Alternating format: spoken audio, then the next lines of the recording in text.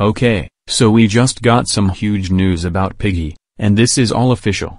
First of all, we're getting a new plushie from Makeship, and this one is about Mr. P, but now we know his actual name, which is Mr. Poppy Seed. Now, we know this is to do with the Pig 64 stuff, because it has the same 4 question marks as its symbol. The most interesting thing here, however, is that at the end, it says, at certain sales milestones, collect rewards inside Roblox Piggy. More details found in game.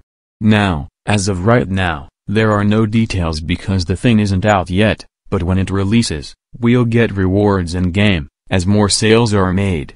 So, for example, at 100 sales, we might get a new skin or something, which is really cool.